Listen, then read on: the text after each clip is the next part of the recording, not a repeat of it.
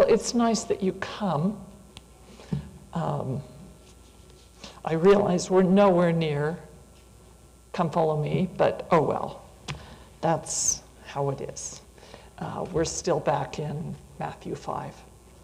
One quote I wanted to give you for where Jesus says to leave your gift at the altar. Don't be angry with your brother, and especially don't come to the temple if you're angry.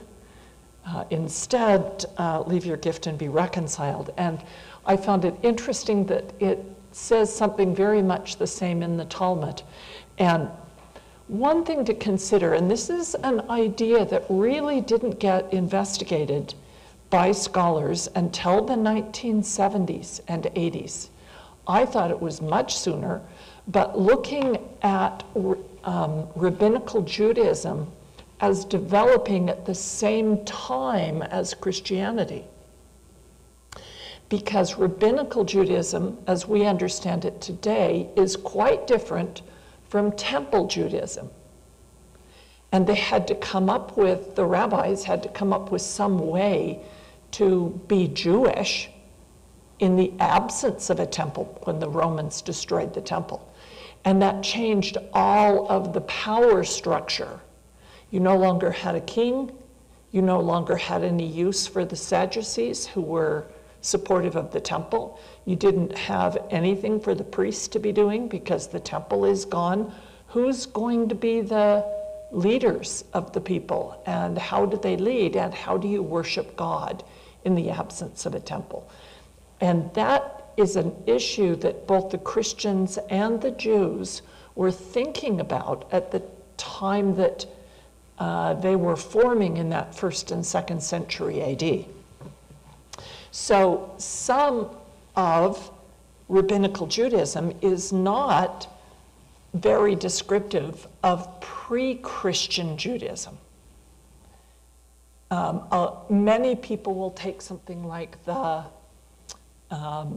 entire Passover Seder, as you can buy the little books, you know, the Haggadah, and it tells you to drink the first cup here and then the second cup and say this and read that.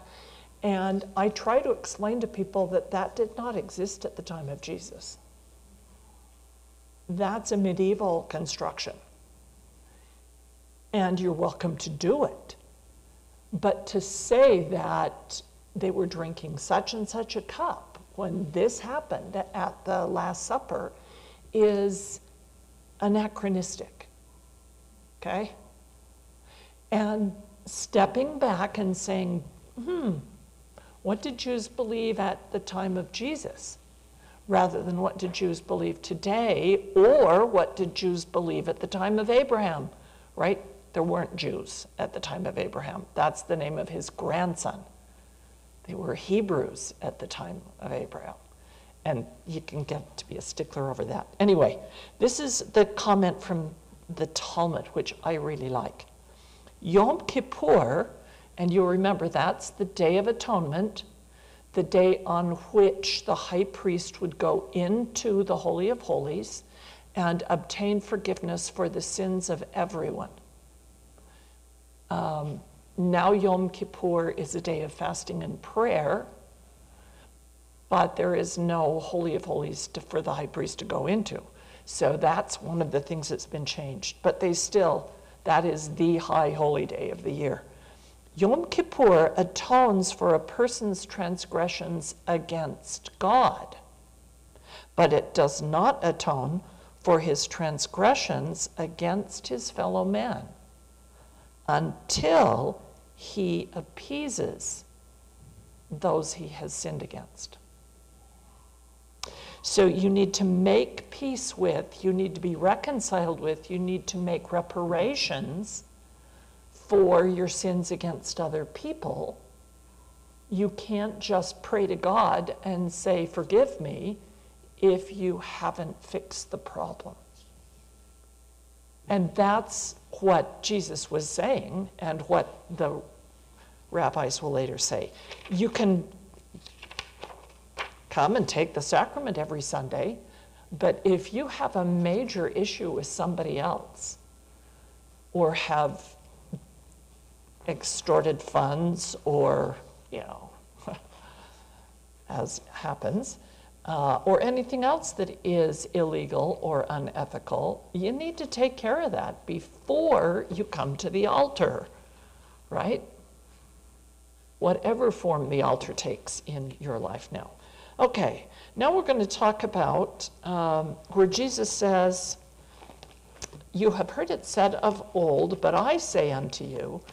And when I started reading that, I got thinking, wait a minute, this isn't what the Old Testament says.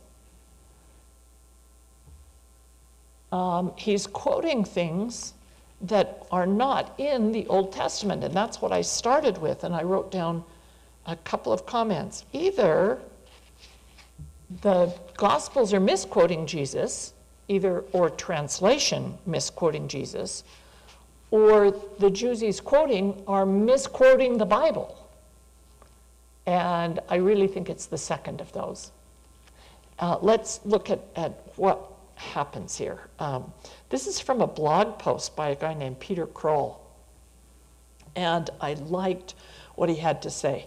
And in Matthew 5, verse 19, it says, "Whosoever shall break one of these least commandments and shall teach men so, he shall be called the least in the kingdom of heaven. But whoso shall do and teach them, the same shall be called great in the kingdom of heaven." And that, my mind went immediately to Abinadi and the priests of King Noah, who claim that they are teaching the people the law of Moses and that they need to live the law of Moses, which is these 10 commandments Jesus is going through in the Sermon on the Mount. And so I would have you turn to Mosiah chapter 12, where they have brought Abinadi. He hides first. He criticizes King Noah, and then he goes into hiding. And then he comes back, and he comes in disguise. This is a piece of humor in the Book of Mormon, in my opinion. "He came in disguise among the people, and they knew him not. And he began to prophesy and said, Thus saith the Lord, thus hath the Lord commanded me, Abinadi, go preach." And it's like, really? You go in disguise and then you immediately tell them who you are? That's been reported oddly. Okay, so he's hauled in before the king and the priests, and the first thing that they do is ask him, what does this verse from Isaiah mean? Right? Because like everyone else, they are not quite sure what Isaiah is saying. And Abinadi's response, verse 25 of chapter 12. "Now Abinadi said unto them, Are you priests, and pretend to teach this people, and to understand the spirit of prophesying, and yet desire to know of me what these things mean? I say unto you, woe unto you." And that's exactly the language of Luke as he reports on the Sermon on the Mount, which is called the Sermon on the Plain in the book of Luke. He does the blessed, blessed, blessed, and curse, curse, curse. And woe means cursed. "Woe be unto you for perverting the way of the Lord. For if you understand these things, you have not taught them. Therefore you have perverted the way of the Lord. You have not applied your heart to understanding. You have not been wise. Therefore, what are you teaching this people?" Can you see the play on a wise man builds his house on the rock and the foolish man builds on the sand? It's the same conversation going on here. And then they claim, we teach the law of Moses. And Abinadi's response to that one is, if you teach the law of Moses, why do you not keep it? And that's exactly, I think, what is going on here with Jesus speaking to the Jews about the things they have been taught, what they have heard. You have heard it said, is what he'll start out with. I wanted to give you an idea of Abinadi I believe that Ed is what's at the end of his name, which is the Hebrew word for witness. And, okay, I think his name is Eben Ed-E, instead of Abinadi, Ebenedi. And I say that pronunciation because there's the Ed, and Eben is Ab plus Ben. So that's father and son. Eben is the rock you're to build on if you're a wise person. And the rock is that the father has a son. That's the thing you build your foundation upon, that the son is the son of the father. And Abinadi witnesses to that in a court of law and will be killed for that. I did not realize until this time reading through that witness in Greek is the word martyr. Abinadi is the witness. He speaks of how Jesus is both the Father and the Son, and how you should actually live the law of Moses. Let me show you a couple of other Hebrew words that relate to witness, which is ed. You have edot, which is the plural, feminine plural, and that's describing the Ark of the Covenant. It's called the witness or the testimony. And I think it's called that because of what's inside. Inside are the 10 Commandments on the tablets, the second set, Aaron's rod that rooted, branched, blossomed with almonds, and a pot of manna. And I think that it's witnessing to how God has communicated with us and how he cares for us and is helping us. The tabernacle of congregation, which is one of the names for the tabernacle, is the moed. And that means you take the word witness and put an M in front of it. And so it's kind of like a group of witnesses or a place where you bear your testimony or a place where you get a testimony. Because witness is also the word for testimony. So we could call, when we get up and bear our testimony, it's this phrase, moed. Ud is the verb to witness that the noun witness comes from. But I thought that was really fascinating, that that's also martyr and ties in so well with Mosiah. Let me read a couple of verses from chapter 13 as well, starting at verse 25, where he's just gone through, don't kill, don't commit adultery, don't bear false witness. And by the way, the word witness there is od or ed. Don't witness is what the is on the in the 10 Commandments. Don't covet. And it came to pass that after Abinadi made an end of saying these things, he said unto them, have you taught this people that they should observe to do all these things, to keep these commandments? And when you say keep the commandments, you're saying shomer, which is to guard. Because the keep in a castle is the most guarded place. It's where you put your most precious things, your wife and your kids, to protect them in an attack. It's just like Jacob coming in to the promised land, bringing his family with him. First, he sends the goats and the sheep and the servants, and then, this isn't very nice, but then he sends the handmaidens and their kids, and then he sends Leah and her kids, And the very last thing that would get attacked by Esau, if he's angry still and is going to try and kill people, is Rachel and Joseph and Benjamin. That's what he values most. That's what's in his keep, to keep and guard. So when we're told to keep the commandments, it means make these the things you care about most.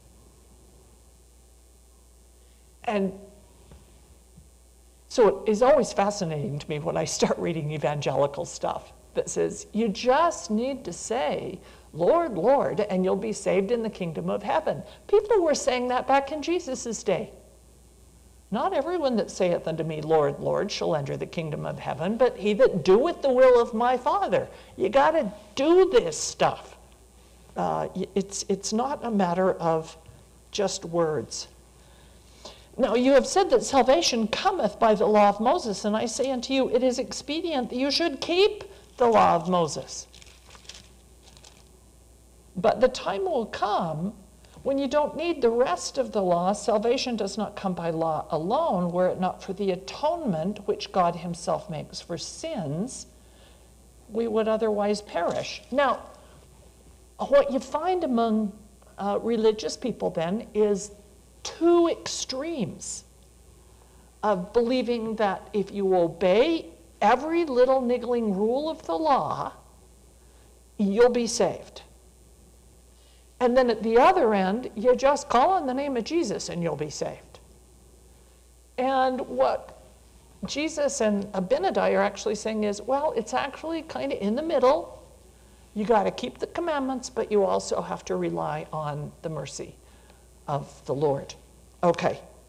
And that's kind of where he's going to go with how we interpret these.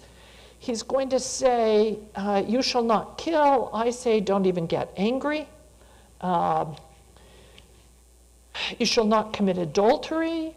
I say unto you, he that looketh upon a woman in order to lust after her hath committed adultery in his heart. You shall not swear. Now you should think, what does it mean by swearing? Now it is not a good idea to use the Lord's name or to use foul language. But that is not what this is talking about. This commandment is don't take the name in vain, meaning don't make a covenant you don't intend to keep. Because when you get baptized or partake of the sacrament, you are taking his name upon you.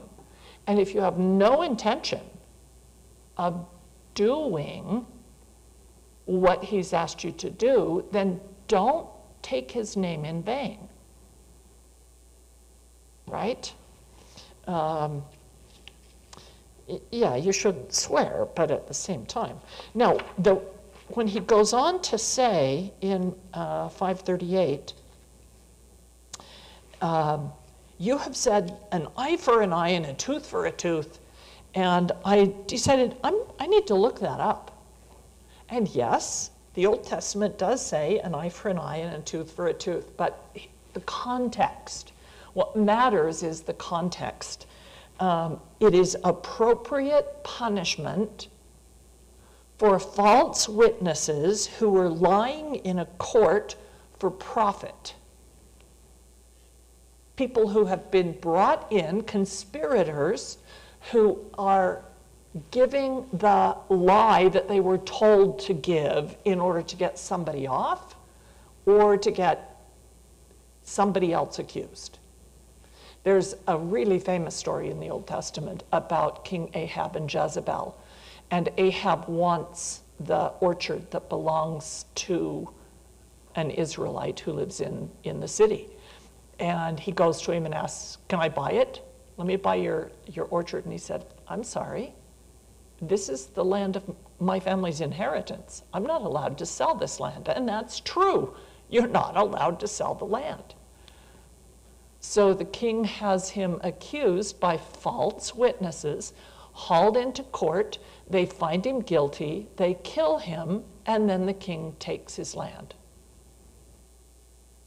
Today we call that eminent domain. Don't we? I mean, it's people in power use that power inappropriately often. But the idea is that if someone in court says something in order to cause intentional harm to someone else, or intentionally lies for profit, then there is, they need to make restitution by them receiving what they intended for this other person. So you wanted to put them in jail, you'll go in jail. You wanted them killed, you'll be killed. It's do unto others as you would have be done unto you, applied to them. And that's why it's an eye for an eye. If you intentionally take out somebody else's eye, we're taking yours. But that is not how the law of Moses dealt with unintended or accidental consequences. If you accidentally cause an accident, say you're cutting down a tree.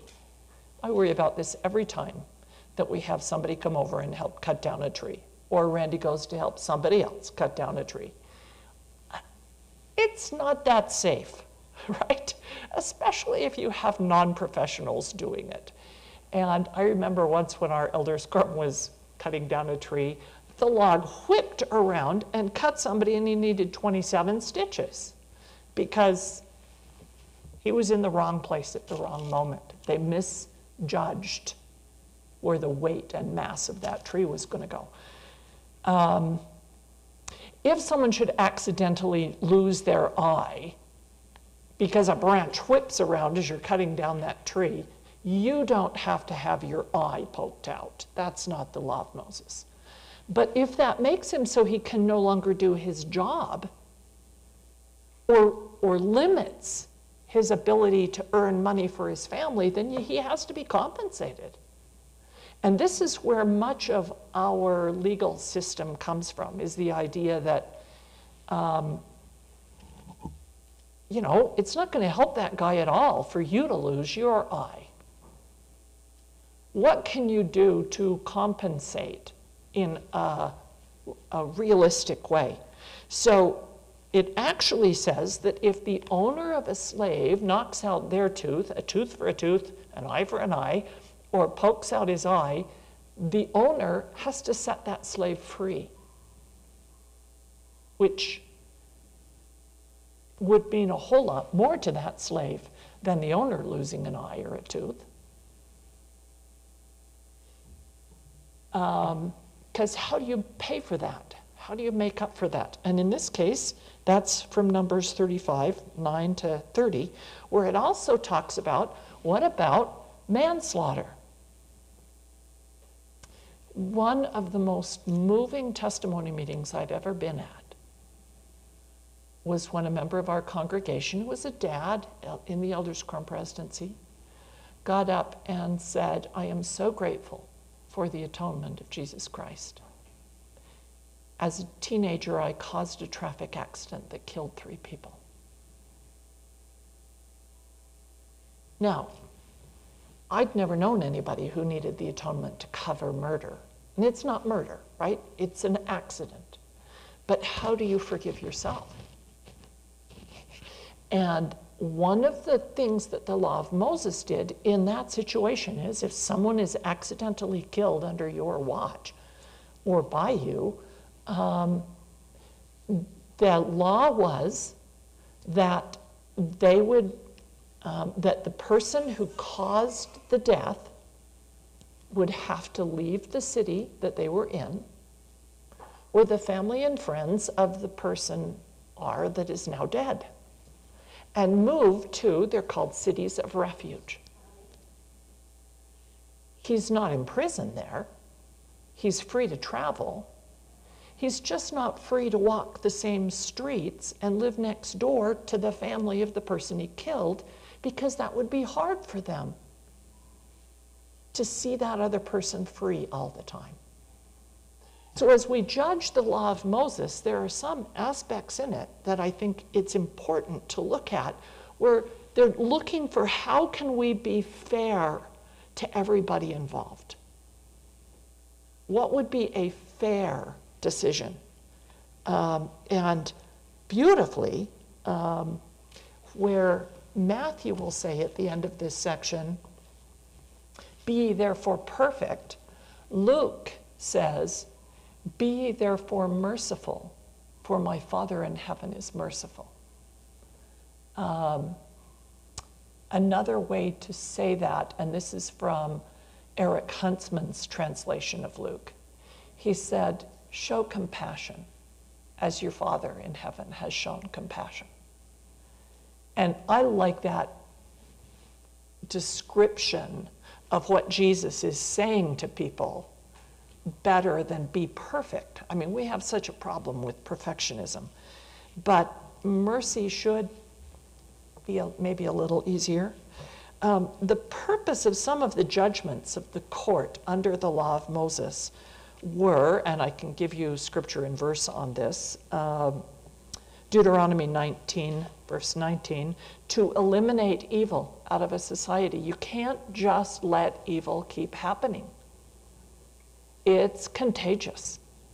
And that's very much how the law speaks of evil and sin as sickness that is contagious. And so you have to separate it out from among the rest of you.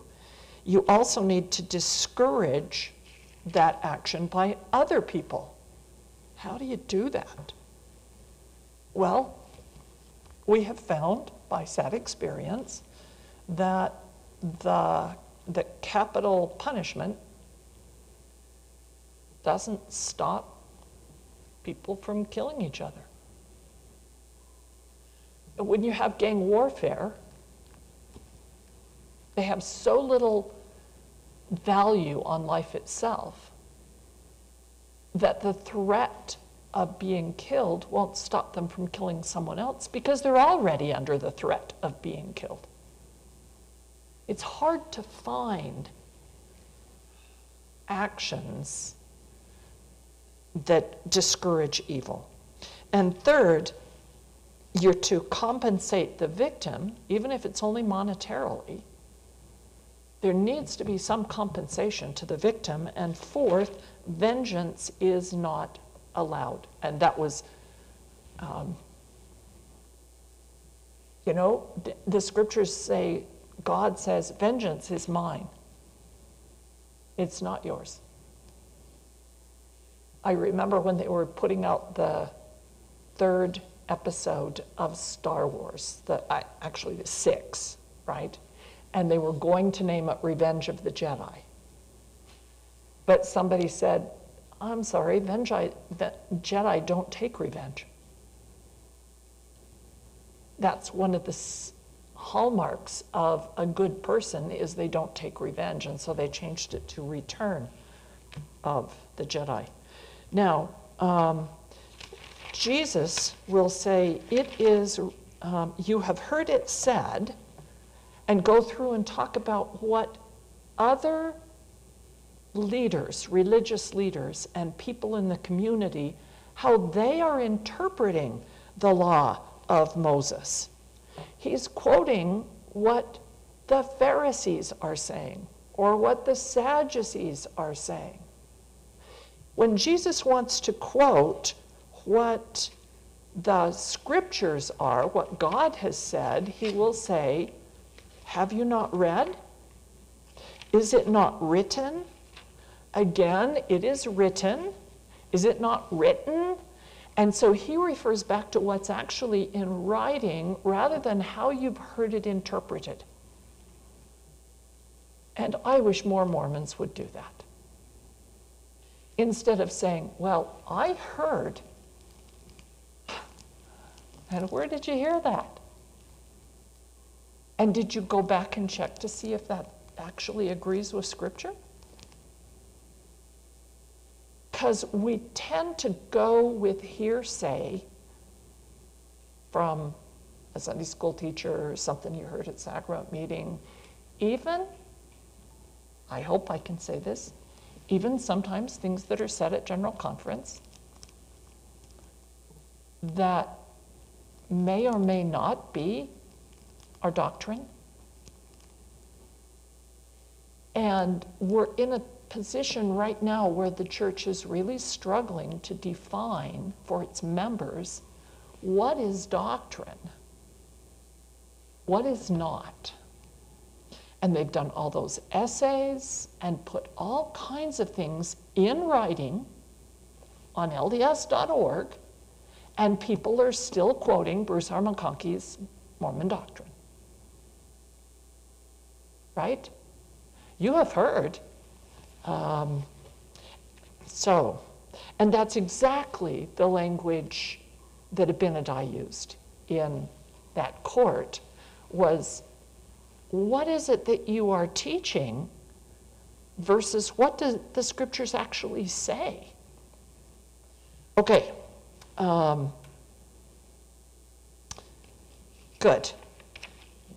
Jesus is not setting aside the Old Testament law in favor of a new teaching. He is setting aside new teachings in favor of the Word of God in writing. And so when people come along and say, oh, Jesus gives a higher law, you want to go back and say, have you read the Old Testament? Really? No, we don't. Okay, now, one of the 10 Commandments is thou shalt not commit adultery. And I think that we misunderstand what Jesus had to say about that one.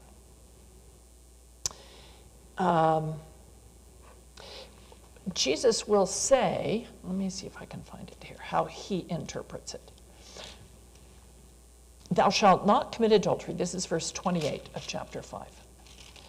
But I say unto you, whoso looketh on a woman to lust after her hath already committed adultery with her in his heart. Now, I'm going to use language using the same genders as Jesus uses here, but it is an equal opportunity sin. Okay? This isn't only men. But the word that is used to lust after is, do I have this on here? Yes, right here, is exactly the same word as covet. It means to desire or to want. Now, that word is to desire, even sexual desire, is nowhere forbidden in Scripture. There are no scriptures that indicate that people should not desire one another within marriage. But the question is, where does the desire lead? There's a phrase in the Greek, and the word is pros, which is in order to, for the purpose of. Here's a couple of uses of it. Beware of practicing your righteousness before men in order to be noticed by them. Jesus is not saying, don't be righteous in public. He's saying, don't be righteous in public for the purpose of making people think you're righteous, right? For show. Or gather up the tares and bind them in bundles in order to burn them up. This is the parable of the wheat and the tares. Here's another one. They do these deeds in order to be noticed of men. They broaden their phylacteries and lengthen their tassels for the purpose of being noticed. When she poured this perfume on me, she did it in order to prepare me for burial, for the purpose of. This is Mary in anointing Christ. So what the scripture actually says, what Jesus is saying is, don't look after someone to desire them for the purpose of having intercourse with them if it's outside of your acceptable limits. Keeping desire within the bounds the Lord has set. Anyone who looks at a woman in order to covet her, don't be coveting your neighbor's wife or your sister or that girl down the street. But it's perfectly fine to desire your own wife. And this, I think, is important. Jesus does not say that the thought and the action are equivalent. In other words, he doesn't say that having desire is a sin. He's saying having a desire, concentrating on it, planning how to act in an unlawful way on that desire is the sin. Because once you start down that path, where's that leading? Once you start planning, how are you going to accomplish that? How are you going to satisfy that desire? So our emphasis, especially with our youth, who struggle with how do I deal with these thoughts and feelings? Adults continue to have that problem. The emphasis should not be on not having any sexual thoughts, not feeling any desires, because honestly, that's impossible. You're human. This is normal. The problem is, what is the appropriate response to those feelings? Concentrating on it, planning a way to fulfill that. So missionaries, you're not going to be able to control every single thought while you're on your mission. And getting elders in particular, although sisters as well, to relax a little bit and accept themselves as human beings is difficult for presidents and for mission moms. The point is, don't be planning some way to go out on a date with that girl. We went to, Boston Red Sox, right? Boston Red Sox game at the Big Green Monster in Boston. And went and sat down in our seats, and one row ahead of us, about 5 seats over, were 2 missionaries who were in the same ward as our brother-in-law, who was from Boston, with 2 girl investigators. And he stepped over to them and said, "Excuse me, elders, what are you doing?" Now, were they doing anything wrong? Well, it depends on who's saying what's wrong. The problem is it becomes a slippery slope. And planning ways to be alone with somebody, leaving your companion to go play music in a bar, which one of Randy's companions did, there's a lot of ways you can get yourself in trouble. Getting a job. Was that one of your companions too, who went out and got a job? Anyway, knew somebody. There's all kinds of ways you can think of to get in trouble on your mission where you're just going past the bounds that your president has set. And the same thing is true in the rest of our lives. So this is from a blog post by a guy named Jason Staples. I enjoy some of his stuff. He has a section called The Most Misinterpreted Bible Passages, and this is one of them. And he'll say, so what is the proper response to sexual desire? Desires are not sinful. The exercise of sexual appetite outside of appropriate boundaries is the problem. The point is that once your will has turned towards illicit behavior, sin has entered your heart, and if you carry it through, then you're in trouble. So I hope we can keep that one in mind. This is a quote from the Orthodox Study Bible that I have at home, which has been a nice contrast to the often Catholic or other anti-physical body churches. You can assess that Catholics are kind of anti-physical bodies, right? Let's mortify the flesh. The most holy people don't have sex. They don't eat a lot. They don't own anything, right? Okay. So this is from an Orthodox Study Bible. Their priests, by the way, do marry, and bishops.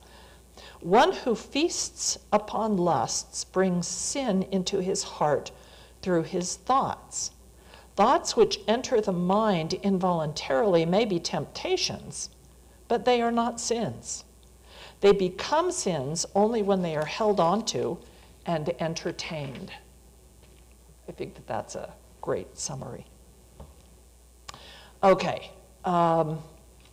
so at the end then of chapter 5, be therefore perfect. I already have told you Luke in chapter 7 says, be therefore compassionate, even as your Father in heaven is compassionate. That reminded me of one of my favorite poems. It also is this poem is a restatement of the Golden Rule, which is part of this sermon. With what measure you meet, it shall be measured unto you again. And the poem is called Forgiveness Flower. It's by Marguerite Stewart. It is quoted in an article in BYU Religious Studies back in 1993. I love this.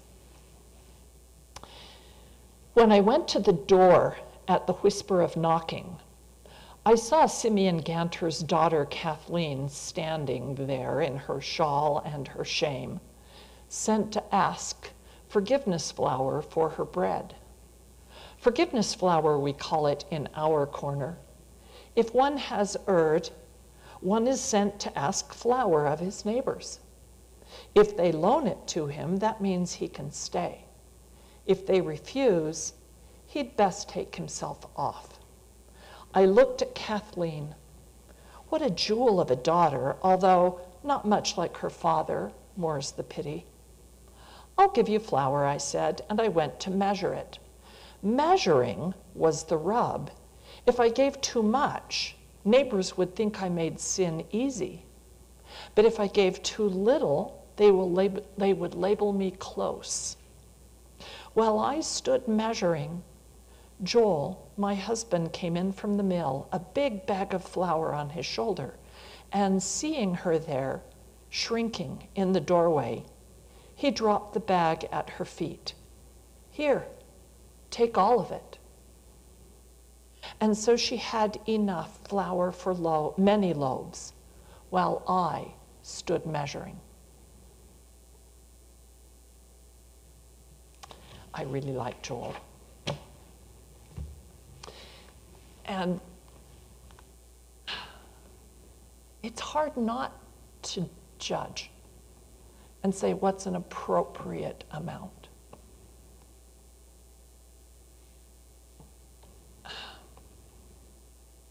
We always want others to receive, well, we don't always. We sometimes want others to receive the most punishment because they've really hurt us. But what we want from the Lord is the most mercy. Maybe we can consider that. Okay. Gail Strathern, or Gay Strathern, sorry, G-A-Y-E, who taught, I don't believe she's still there, at BYU, in talking about the life and teachings of Jesus, said we usually stop the pericope of the Sermon on the Mount, chapter 5, 6, 7, and then go on.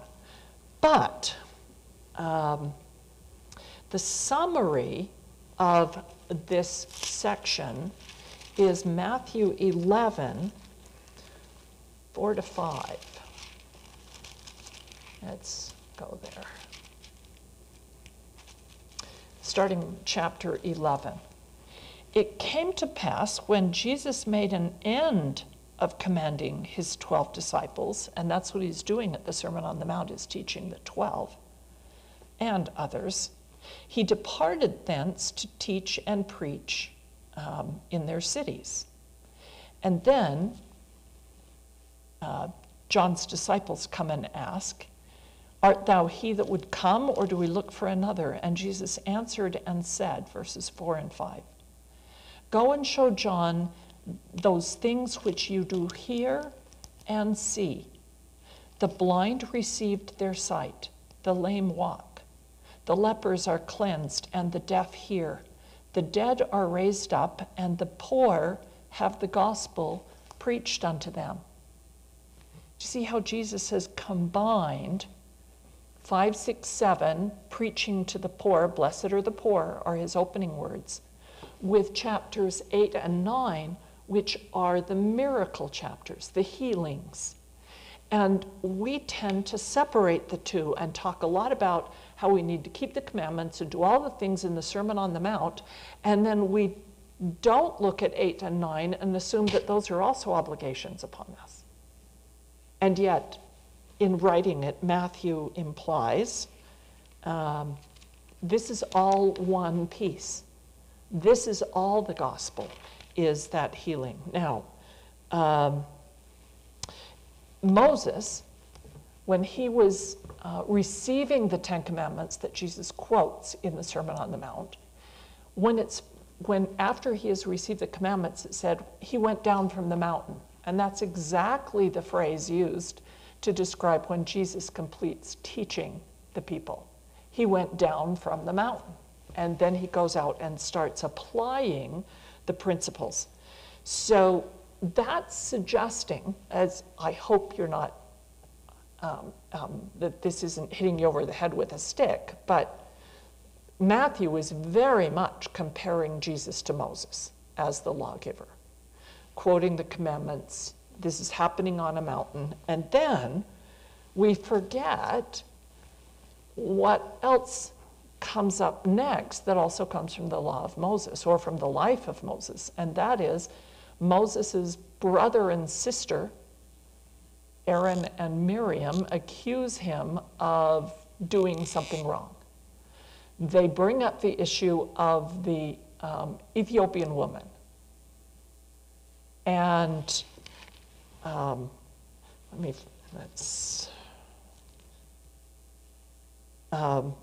that's Numbers chapter 12, verse 11. But there was an earlier incident in Moses' life. This is Exodus chapter 4, verse 6, when he says, "How do I know, Jehovah, that I've been called as a prophet and that I'm supposed to go out and do all of this?" And one of the signs to Moses was that he would put his hand inside the bosom of his clothing, and when he brought it out, it would be covered in leprosy. Then he puts the hand back, and the leprosy is healed. When Aaron and Miriam complain unjustly against Moses, Miriam gets stricken with leprosy and has to spend a week outside of the camp. And a week is how long it takes to go through the ceremony of being forgiven by the priest at the temple for leprosy.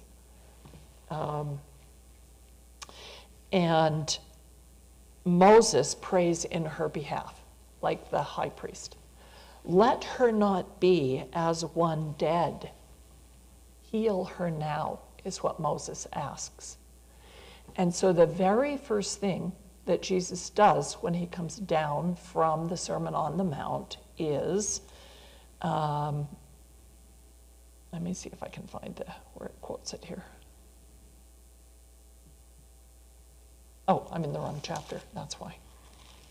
Need to go to 8. There's a whole series that come up here, and it's beautiful. I love it. When he was come down from the mountain, the multitude followed him. And behold, there was a leper who came, saying, Lord, if thou wilt, thou canst make me clean. And Jesus put forth his hand and touched him, saying, I will, be thou clean. And the leprosy was cleansed. Jesus said, tell no man, but go thy way, show thyself to the priest, and offer the gift that Moses commanded for a testimony unto them, a witness again. Okay, so as we get into this curing leprosy, we forget that that was also a part of showing how Jesus is like Moses. And that people with leprosy can be cleansed through the temple and from the high priest. In Numbers chapter 12, where it talks about Miriam, it says, and she was healed. And the word for healed, I didn't write it down, sorry. Make sure I get the right H at the end. Okay, is Rapha, R-P, not B, sorry, P-H-A. Rapha, like Raphael, okay? That name of one of the archangels is Raphael, which means a healer, one who heals. I hope that you look at these traditional names for the angels, which during and after the Babylonian captivity become weird. They've taken the Persian ideas of semi-divine beings with wings and applied that to the concept that God has people working for him. Now, in the past, before the Babylonian captivity, every time it says angel in the text, it's the Hebrew malak, which means messenger. And that same word is used for both individuals sent as physical messengers from a king and these individuals sent by God with a message. And there's nothing to indicate that they have wings or any of the rest. But by the time of Jesus, you've already got this whole pantheon of semi-divine beings. Michael, who is like God. Daniel, a god who judges. Gabriel, mighty man or mighty warrior of God. Raphael, a healer of God, or God heals. So we're going to watch God heal. Now, in the Talmud, it will say that curing leprosy is as difficult as raising the dead. That's a commentary on that verse about Miriam, let her not be as one dead. Because leprosy, since it had no cure in antiquity, was a death sentence. And living death. It's not like you get cancer or tuberculosis and in a couple of months you're gone. Instead, it's years of pain and horror as your body falls apart. Quite literally, pieces fall off. So, curing leprosy is the first of these miracles. You'll often see people who are sick who ask to be healed, and Jesus will then say, your sins are forgiven. And so there are many cultures, including the New Testament culture. What sin did this man or his parents commit that he was born blind that connect any kind of deformity or birth defect of any kind or sickness or tragedy as being payment for sin. I mean, that's exactly what Job's friends will say to him. What did you do wrong that this earthquake knocked your barn down and killed your kids? You must have done something wrong. And unfortunately, we still have this idea in the back of our minds. I've tried to keep every commandment. I've done everything I was ever asked. Why should I get cancer? I didn't smoke. Why should I get lung cancer? And we develop an anger with God for treating us badly. Jesus is trying to say there is no connection. Neither did this man sin, nor his parents.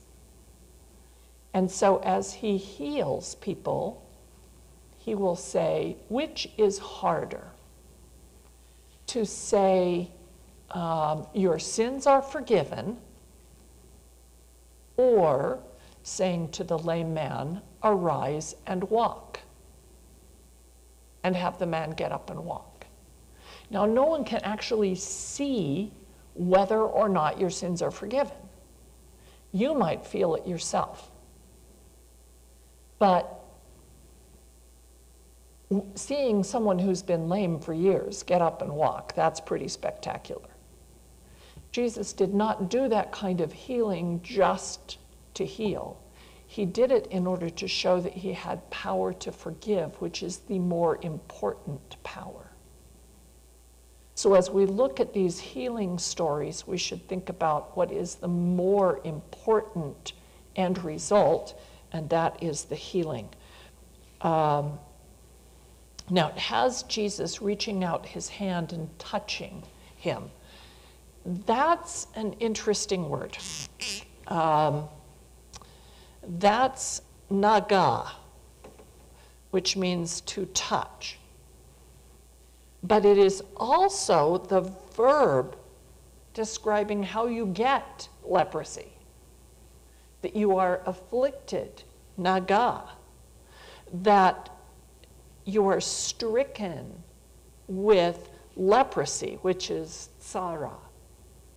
So I find it fascinating that the same verb works both for how the individual contracted leprosy, probably through touching something, and how he is cured by Jesus touching him. Now, there's a lot of debate goes on about whether or not Jesus was following the law of Moses in touching a leper. Some people will interpret the law and say, if you're unclean, and a leper is unclean, which means you are not allowed within the area of the temple. Anything that is unclean cannot come into the temple. But many times when things are declared unclean, anyone who touches it, like a dead body, is unclean. Anyone who touches that dead body acquires that uncleanliness themselves. They need to go to the mikveh, wash off, wait a week, and then they can rejoin the community. It's not really specific about what happens if you touch a leper.